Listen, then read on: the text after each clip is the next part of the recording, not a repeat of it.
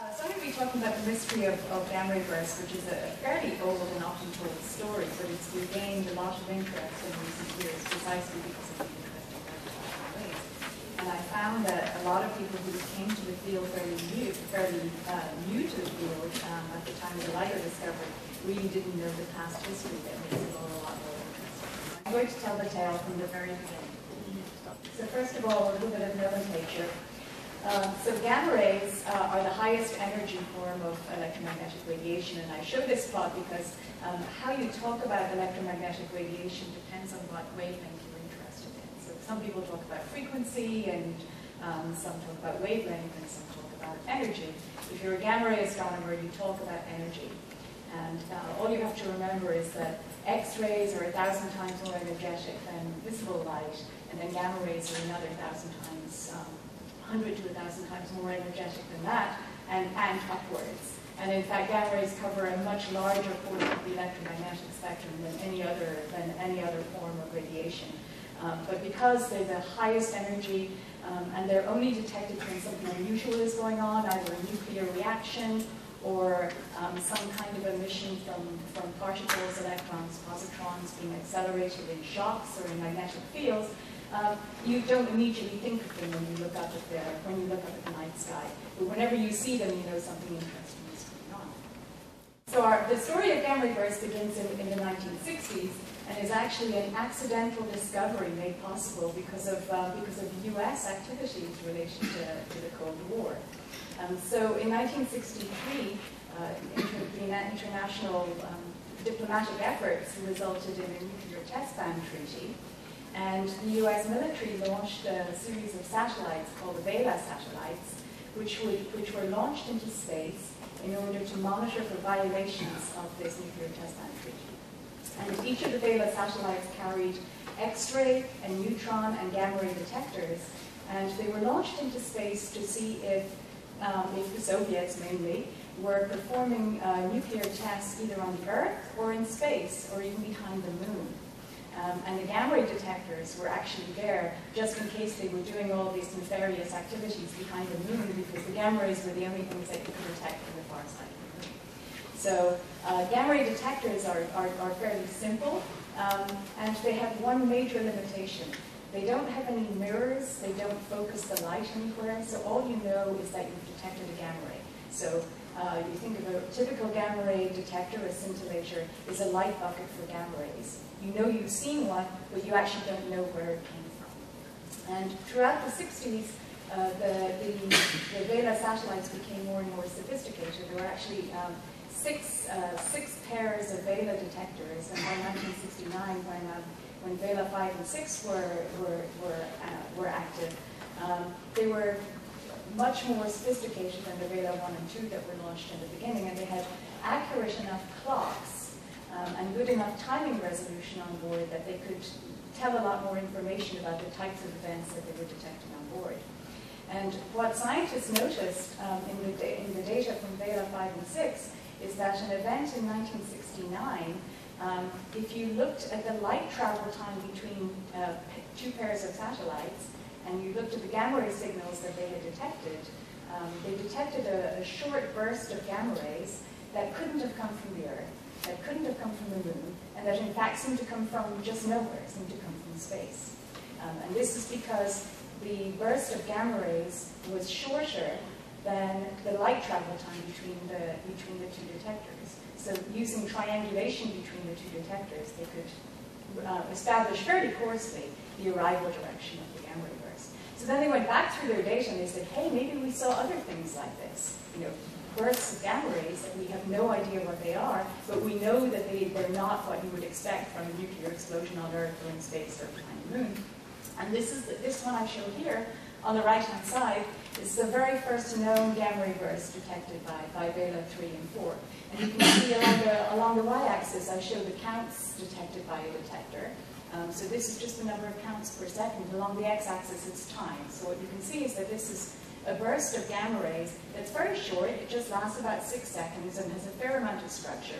And nobody anticipated this, and nobody had any kind of explanation for them. But everyone was fascinated by them. The scientists at Los Alamos who were looking at the data, of course, these are military satellites, there's no public data, ended up spending 6 years looking at the data and publishing it in 1973 with maybe a couple of dozen gamma ray bursts, as they were called then, and saying, you know, we saw these, we have no idea what they are, they don't come from Earth, they don't come from the Moon, they come from somewhere out in space, what could they be? And this started the whole movement of gamma ray burst astronomy. And it became very quickly an international effort, even though it started with US satellites. It quickly became popular with the Japanese and with French and with the Soviets. And several detectors were launched on other kinds of satellites, but with small gamma ray detectors in order to pick up more of these events. And in fact, it didn't just become international, it became interplanetary because people quickly realized that the same effect that was used to establish that these bursts of gamma rays didn't come from Earth could be used to establish more precisely exactly where they came from. So if you put a gamma ray detector on a probe going to Jupiter, and a probe going to Venus, and a probe going into solar orbit, and you have some detector in near Earth orbit, you can use this light travel time, and I show it geometrically on the left, to establish between pairs of satellites a ring using the timing of the gamma ray burst and the relative detection in the different satellites. You can establish a ring around which these gamma ray bursts would have come from. And if you have two of these rings, then you get a very small point on the sky from which the gamma ray burst must have come from. So using that very, very painstaking technique of multiple detections on interplanetary probes, several gamma ray bursts were fairly well localized. And all people could say is that they seem to be coming from somewhere, they happen at any time, they come from any direction, and we can't associate them with anything we know from our knowledge of astronomy. They don't seem to come from the galactic center, they don't seem to come from the galactic plane. We have no idea what produces them. They seem to emit all of their energy in gamma rays, because the X-ray detectors weren't detecting very much at all. And really, we have no idea what kind of sources could produce these or why. But the most popular models for gamma ray bursts always involve neutron stars, because these things were felt like there's a lot of mass concentrated in a small volume, and these things may have star quakes and may produce a lot of gamma ray radiation from star quakes. So most of the models revolved around that type of phenomenon. And it was felt that with a more sensitive detector, you'd soon be able to detect their concentration in the galactic plane or in the galactic center. So you'd soon be able to trace the fairly well speculated distribution of neutron stars in our galaxy. The problem, of course, is that with small gamma ray detectors, you're only going to detect the brightest gamma ray bursts. So to detect more gamma ray bursts, you need something larger so you can see weaker bursts. But you can't really launch large gamma ray detectors on interplanetary probes. They're only really a secondary payload. You can only launch for something very small. So the next step was to devise a different way of detecting weaker gamma ray bursts and trying to localize them just on one satellite. And so the Burst and Transient Source Experiment, BATSI, was launched on one of NASA's great observatories, the Compton Gamma Ray Observatory. You know Chandra and Hubble and Spitzer, which are still operational, but the fourth great observatory was Compton, the BATSI experiment, which was actually a series of eight very large detectors on the corner of the spacecraft, 2,000 square centimeters, so much a lot each detector, so much larger than anything else that had ever been launched. And so the idea is that the large detectors would allow you to be more sensitive to weaker bursts, but by the large detectors having different orientations, you could also use the time profiles of the gamma ray bursts to reconstruct an approximate arrival direction for the gamma ray bursts. So instead of using the timing, you're using the relative rates in the detectors to say, and knowing the response of the detectors, which varies with the cosine of the angle to the source, you can say approximately to within maybe 5 degrees on the sky where the gamma ray burst must have come from. So the goal of BATSI, which was really kind of a minor payload on Compton, it was really launched for one reason: detect lots of bursts and establish their distribution within the galaxy with the expectation that they would concentrate on the plane and also towards the galactic center. So before VATSI said anything about the distribution of gamma ray bursts, it solved one other problem. By detecting lots and lots of gamma ray bursts, it confirmed an observation made by Soviet satellites that gamma ray bursts seem to come in two varieties. If you plot their duration distribution, so this is the number of bursts on the y-axis and how long they last in gamma ray bursts in gamma rays along the x-axis, you can see that there are two humps, that about 20% of the bursts last less than 2 seconds and 80% last longer, with a peak of about 10 to 40 seconds. And so these two bursts were called short and long, very imaginative, short bursts and long bursts. And it was not really known, are they different sources or whatever, but we know there are short ones and long ones, and there were some slightly different properties in the gamma rays. The energy spectrum peaked at higher energies for short ones than long ones, but that's really all that was known. The big discovery of VATSI, of course, is that after 9 years of operation and detecting over 2,700 gamma ray bursts, this is the distribution of locations in galactic coordinates of all the gamma ray bursts detected by VATSI. And you can see that they're completely isotropic. There's absolutely no concentration in the galactic plane, no concentration towards the galactic center. So this was a real head scratcher. And actually this became very obvious just after a couple of years of operation. So after a couple of years of operation, the idea that you'd see a concentration in the plane had really gone out the window. And all the models, which had concentrated on gamma ray bursts coming from a population of galactic neutron stars, were in serious trouble. There were two ways to save them. So one of them was that, I'll tell you the first one first, is that we're at the center of a very local population. So we're just not detecting far enough away to be able to see the galactic plane or the galactic center. Just these sources are so local that we can't say anything about our offset. We can't see our offset from the galactic center. We're just detecting very local population of bursters. But there's a very big problem with this. There just aren't enough things locally to make these gamma ray bursts unless they can do it more than once. And by more than once, it's on a time scale that VATSI should be able to see bursts repeating from an individual source. And there was absolutely no sign of repetition within the VATSI gamma ray burst population. But just based on the locations of the bursts. As crude as they were, there was no evidence for repetition. The other thing that you can do with this sky map is you'll notice that there's a color coding. And the color coding actually reflects the brightness of the gamma ray bursts as seen by VATSI. So you can see that there's a fairly large dynamic range, meaning that you see from very faint to very bright. Now, if you're looking at any source in the sky, if it's 10 times farther away, it's going to be 100 times dimmer. But if your sources are distributed evenly in space, something 10 times farther away will have 1,000 times more sources, just because it's a volumetric effect. So you can tell for an evenly distributed population of sources that your sources will be dimmer by the square root of the distance, but they'll be 1,000 times more. And the way you look at that graphically is looking at their number brightness distribution. So on the y-axis, I show the number of sources above the brightness represented on the x-axis. So the way to read this is that if you're looking at an even distribution of gamma ray bursts population, you expect that plot to fall along the dotted line. And what you actually see when you plot the number of gamma ray bursts above a given brightness seen by VATSI is that you don't have enough weak ones. So you'd expect to see many, many more weak gamma ray bursts, and you just don't see them. So there are two possibilities. One, you're seeing the edge of the distribution. So you're seeing a population that doesn't remain constant as you look out.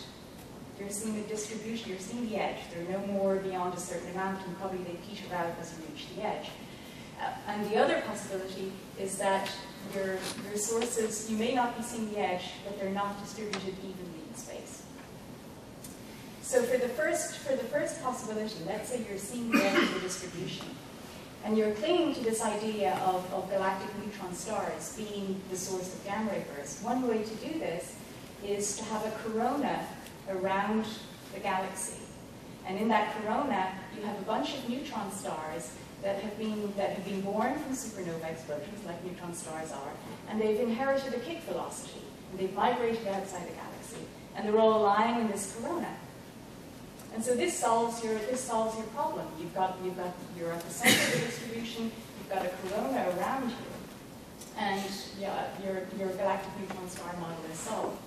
The problem with this is that as you get more and more bursts, you expect to be able to see our position in the galaxy offset from the center, because the corona isn't exactly symmetrical around us. It's symmetrical around the galactic center, and that wasn't seen. And the way to get around that is to push your corona further and further out so that our offset from the galactic center doesn't seem significant. But the problem there is that you'd imagine Andromeda, our nearest neighbor, is exactly the same type of galaxy. And it too will have a corona of neutron stars. And eventually you should start to be able to see a concentration of gamma ray bursts in Andromeda, which wasn't seen. The other explanation for this plot is that your gamma ray burst population isn't evenly distributed in space, because the gamma ray bursts are cosmological distances. And therefore, when you're looking at the number brightness distribution, you're actually seeing them from parts of space where space-time is curved. So you're seeing cosmological effects because of the curvature of space-time, and you don't expect your burst population to be distributed according to the simple geometry I was talking about. At the first Compton Symposium, gamma ray bursts were just one topic. In 1991, everybody went to the meeting, and BATSI was supposed to be a sideshow, and gamma ray bursts was supposed to solve the problem, which is not what happened. So in 1993, the story is that they were kicked out of the Compton Symposium because they got too much attention. It was before my time, and I prefer to think that it was such an interesting topic that it deserved its own meeting. But from 1993 onwards, in Huntsville, Alabama, which was the center of the BATS team at the National Space Flight Center, it was held a gamma ray burst workshop for participants all around the world from past and current experiments to discuss observations and theories. The first one I went to was in 1993, the first one.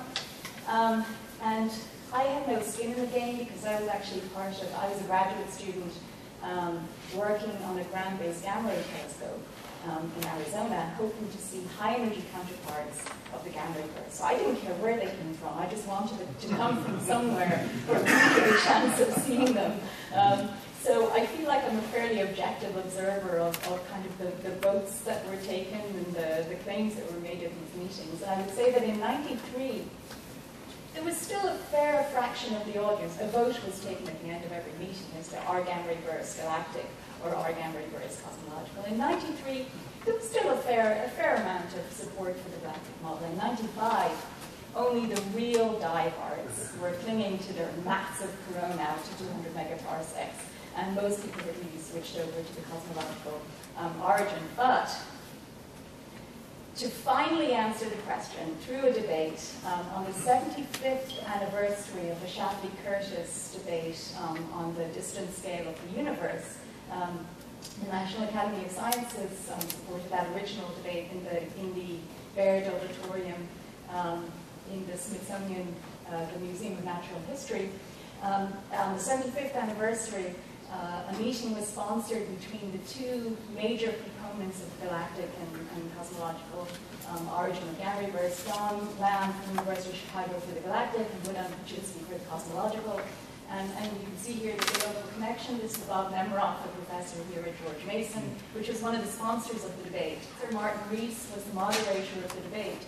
And Woodham Paczynski, really, he had great models, and the BATSI observations really supported this cosmological origin.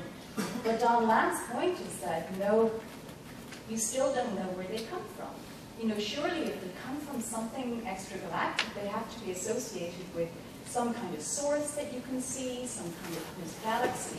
And all of the studies presented even in the 1995 Huntsville meetings showed no correlation with any known objects.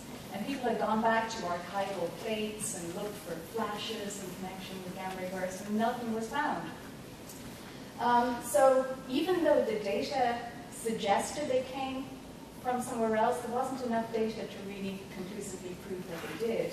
And the neutron star models were still more appealing or less dramatic, less catastrophic than the cosmological model, which really required so much energy to be extracted that it was difficult to see how it could be done. Now, Baudin and Peter Mazaris and Martin Rees had come up with a hypothesis that if they are cosmological, this is a catastrophic event. And although all we see is this burst of gamma rays lasting from less than a second to tens of seconds, this cosmological fireball, as they called it, as it explodes and expands into the surrounding medium, must surely leave an imprint. There must be some kind of afterglow radiation that we can detect. We just haven't been lucky enough to detect it so far. And so that should be enough to convince Don that this kind of signature, either a host galaxy or a detection of afterglow, should be enough to convince Don that, or the Batsy discovery of isotropy in individuation didn't. And so we enter the next age of gamma ray burst observations, and this was made possible by the Vepelsac satellite, which was a Dutch-Italian experiment. And the big breakthrough with Vepelsac relative to other experiments to detect gamma ray bursts is that on board it carried a typical gamma ray detector for gamma ray bursts, but it also had a very wide X-ray camera, which wasn't very sensitive, but it was very broad field. So X-ray instruments are typically pointed, and you can only see a very small part of the sky, so that something that could happen at anywhere at any time is not very suitable as a target for an X-ray telescope. But with its broad field, it would be scanning a large part of the sky and might be lucky enough to detect radiation from a gamma ray burst. And indeed, it detected several gamma ray bursts in its field of view, but they looked just like normal gamma ray bursts. They were over within a few seconds. But the position that the X-ray telescopes were able to get, arc-minute accuracy positions, were good enough to reorient other instruments on board, narrow field instruments on board, very sensitive X-ray telescopes, to the position of the gamma ray burst within hours of it happening. And on the right-hand side, I show you the very first afterglow measurement from a gamma ray burst 970228, which was seen 4 to 8 hours, I can't remember exactly, after a gamma ray burst on the left, and then when they went back and looked 3 days later, it had faded a lot. So this showed that this new bright X-ray source faded and was probably associated with the gamma ray burst. So this is the first indication of afterglow radiation, long-lived afterglow radiation from this cosmological fireball expanding into the interstellar medium. Not only was it detected by the narrow field instrument on board, but scientists associated with the Vepelsac satellite also found, also got time on the William Herschel telescope, and found that there was, in addition to a fading X-ray source, there was a fading optical source. That's shown there as burst. And then Hubble subsequently went back and looked in the position of the burst and found the host galaxy that was very likely associated with the burst. So this ushered in a completely new era. First of all, gamma ray bursts totally are cosmological. And in this particular instance, they didn't measure a redshift.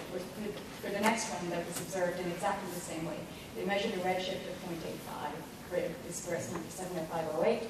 So not only were gamma ray bursts cosmological, but you could measure the redshift either through the afterglow itself, if you got on it quickly enough, or through the host galaxy, or both, if you wanted to be convinced that the host galaxy really was the host of the gamma ray burst itself. This breakthrough was made possible by the launch of NASA's Swift telescope in 2004. This was revolutionary because where the narrow field instruments on Vepelsac took 8 hours to make the observation of the X-ray afterglow, the Swift telescope was built to slew automatically to the position of the burst. So the BAT detects a gamma ray burst and passes the position to the sensitive X-ray telescope, which slews within 30 seconds to the position of the burst, finds the fading afterglow to arc-second accuracy, passes the position down to the ground, and that position is followed up by tens of telescopes on the ground with spectrographs and photometers to measure the afterglow and to measure the redshift. the galaxy and of the afterglow. And so this really, it allowed, although now by this time we already knew that bursts were cosmological, what Swift allowed us to do was to detect lots and lots of gamma ray bursts, and therefore establish, how cosmological are they? How far out can we see them? And what they found was they can be seen out very, very far indeed. This plot is actually from about 10 years ago. But you can see this is the number of bursts as a function of redshift of the burst. So you can see at the end here, redshift of 0.8. The age of the universe at the time of detection is shown across the top. So you can see that the universe at the time of detection of the most distant gamma ray burst was only 0.6 trillion years old. So this is really a very young universe when you're seeing these events, but they're so bright that while they're happening, they're the brightest explosion in the universe. You can see way back far in the universe. A still open question in gamma ray bursts is whether the very first star, the population 3 stars, are actually capable of making gamma ray bursts. So we really need something even more sensitive than Swift, and something that can measure the redshift in infrared, because of course it'll be redshifted out of the optical band at those redshifts. But it's always been a race between the farthest gamma ray burst you can detect and the farthest quasar you can detect. And I'm not sure who's ahead at the moment, but they're fairly small numbers statistics. So what can produce so much energy that you can detect it so far away? The most probable progenitor is a massive star. So a star of 30 to 40 solar masses, something like a Wolf-Rayet star in our current universe. And as it collapses, it shuts off its hydrogen envelope and produces these jets. And it collapses down into a black hole. The gamma ray bursts come from the jet. And after the star has collapsed, quite long after, it's going on a little longer than I expected, you expect to see a supernova. So this was really the model. This is the hypernova model. So you get a supernova, but before you can see the supernova, the jets, the gamma ray bursts are produced along the axis of the jets. The energy is either energy of particles in the jet interacting with magnetic fields or shocks in the jet. But anyway, the energy of the gamma ray burst is very collimated, and the energy of the supernova is centrally opposite. So there's a lot of observational evidence to support this model. If you look at host galaxies associated with long gamma ray bursts, these are in lovely Hubble images, you find that long gamma ray burst host galaxies are fairly small, young galaxies, and the gamma ray burst comes very close to the center of light from star-forming regions, just as you'd expect if they came from these tens of solar massive stars, which don't live very long. I mean, they all end, they have very short, very bright lives, and they end in a violent explosion. So host galaxies are consistent with long gamma ray bursts coming from these collapsars. And really the smoking gun is that for long gamma ray bursts that are nearby, near enough by to see a supernova, you always see a supernova. So this particular plot here, the earliest, these are afterglow light curves from GRBO 30329. Gamma ray bursts are known by when they happen. At the top, you see the earliest light curve. So this is just wavelength along the x-axis. Is very flat, very featureless, just like most gamma ray burst afterglows in the optical. But as time progresses, the spectrum looks more and more like a supernova. And if you add all of those together, you can see, and then plotted over time, you can see that there's a hump at about 10, peaking at 20 days, just as you'd expect for a supernova. So smoking gun for the collapsar model for long gamma ray bursts is the fact that they come from star-forming regions and they have a supernova associated with them. For short gamma ray bursts, however, the hosts are not young galaxies. They're old galaxies of any type. They seem to come from older stellar populations. They never have a supernova associated with them, even though we only see them fairly nearby because they're not as bright, even in gamma rays or in the optical. The problem of short gamma ray bursts is complicated because they're older stellar populations, and I'm showing here the most popular model for their production. is a set of merging neutron stars in a binary system. So they radiate gravitational wave energy, the orbit decays, they collapse into a black hole or collapse into a neutron star, they produce a jet, and just like in the collapsar model, the jet is the thing that produces the gamma ray burst. But because they come from these stars in a binary system, these stars take about 1 billion years to merge and are formed with a kick that ejects them outside their galaxy. So it's really, really difficult to associate the short gamma ray bursts with their galaxies.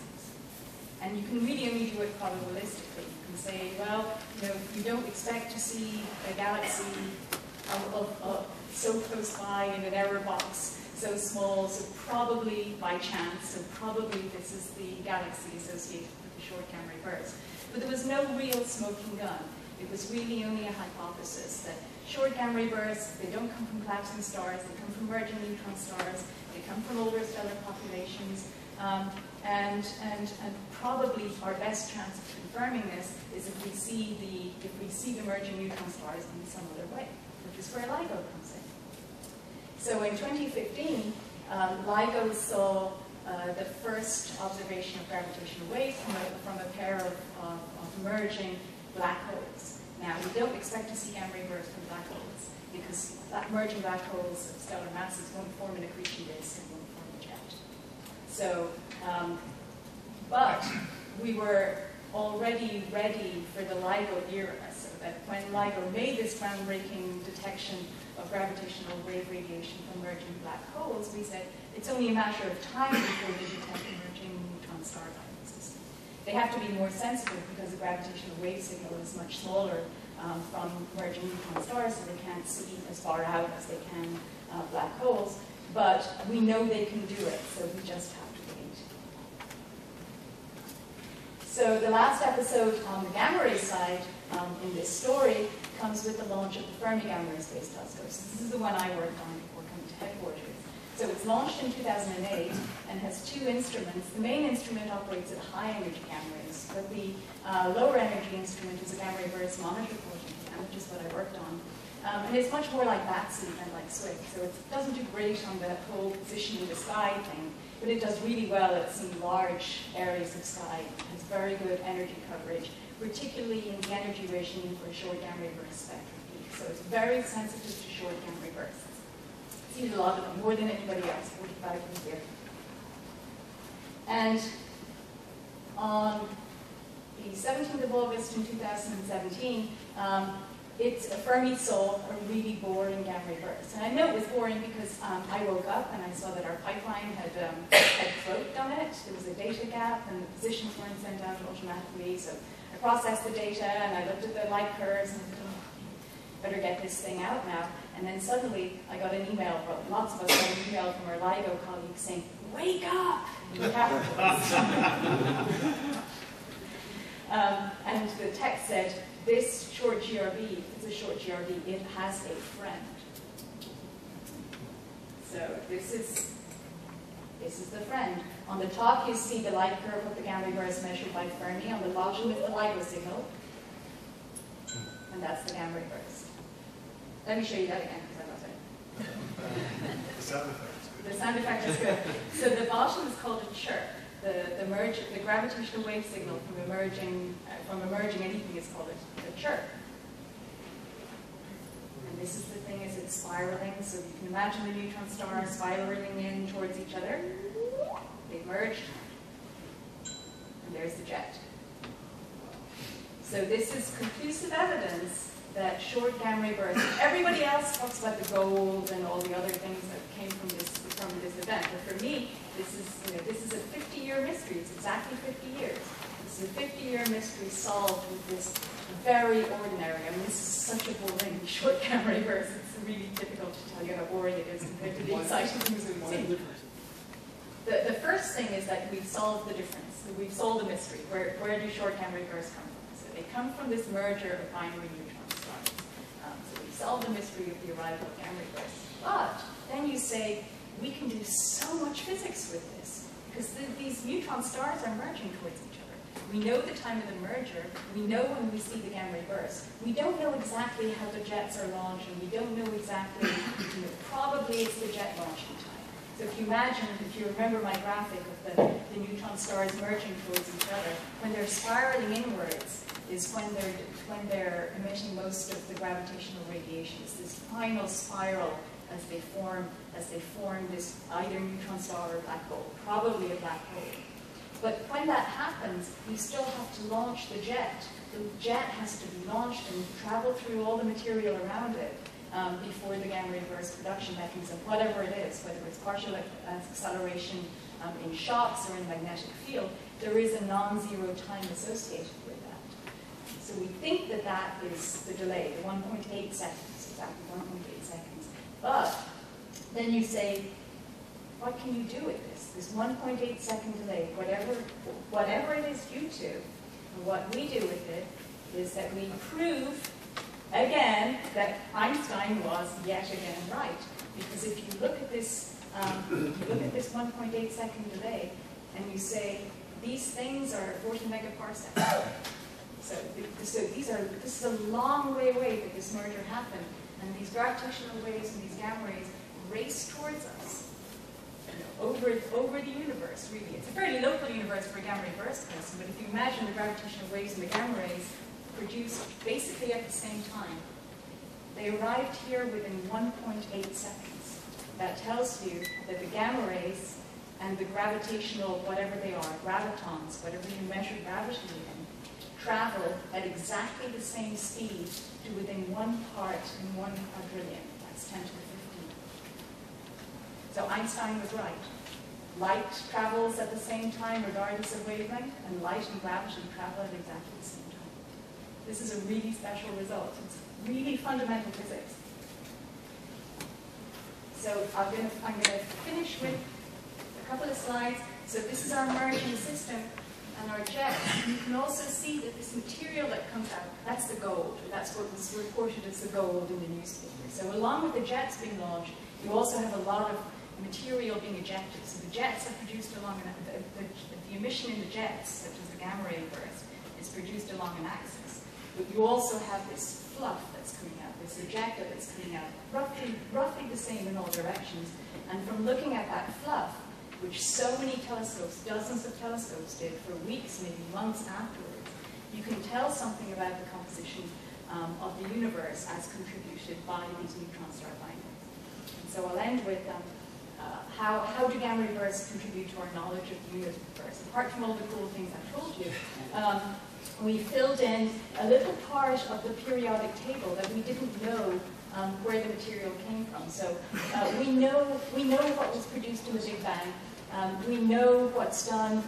We know what's done with nucleosynthesis in stars. You know, you can't go above iron with fusion in stars. We know what supernova can produce. 1As, we know what 1Bs and 2s can produce. And now we know, and we also know that some of the heavy elements can be produced by neutron capture from neutrons produced in the shells of dying low-mass stars. But what we couldn't do before was produce what's called the actinides. They can't be produced by any known process. And now we know that the merging neutron stars are probably responsible for all these elements that we find in the universe, including some of the gold. And so we filled in a huge block just by the types of things that produce these unknown explosions detected by military satellites in the 60s. We can say something from all the complementary observations about why our universe looks the way it does. And I'll end there. Thank you. Wow.